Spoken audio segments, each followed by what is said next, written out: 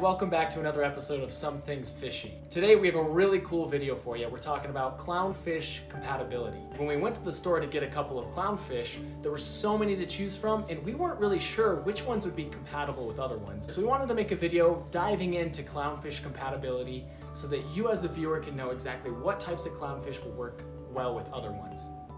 Clownfish are one of the fish in the saltwater realm that are bred in captivity. And because of that, we've gotten lots of new colors, lots of really cool variations of them.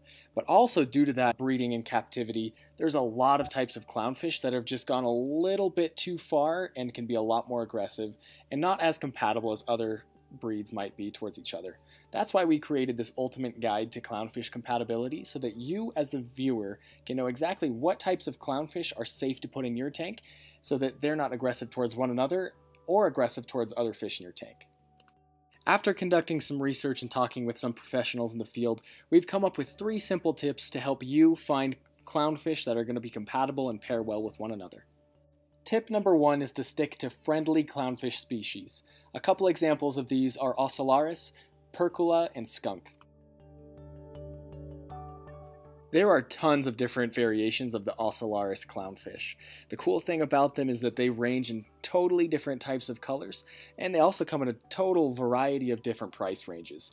You can get an Ocellaris for $12, and it's kind of that simple Nemo format, but you can also get an Ocellaris that's up to $200.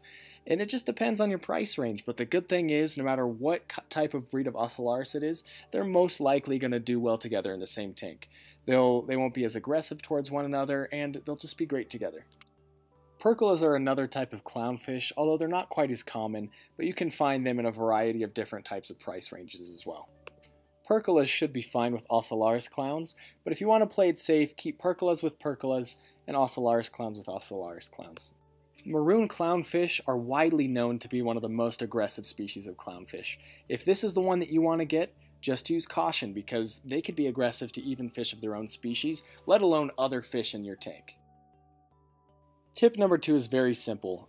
When you're buying a clownfish in the store, they're not going to put in clownfish that aren't compatible in the same tank. So if there's a bunch of clownfish in there that are dealing well with the other ones, feel free to buy 1, 2, or even 3 of those clownfish if you want. They're going to do well together.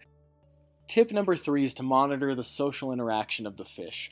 So there are some species of clownfish that are just more aggressive than others. And there are also just some individual fish that are just born more aggressive as well. So just take a look at the fish that you're looking to buy, make sure he's not picking on other ones, and you should be okay. We hope that this video helps you pick out the most compatible clownfish in the store for your tank. Keep in mind that whatever type of fish you're looking to buy, just make sure that it is friendly to the other fish in its tank. If that's the case, it should be okay in your tank as well. Also remember that it's always going to be safer to pick the same fish that are from the same breed and have the same color patterns.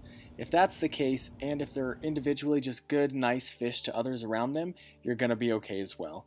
If you want to kind of spread out and get an orange clownfish as well as one of the white ones with polka dots, it could be okay if they're both Ocellaris, but it might be a little bit of a risk.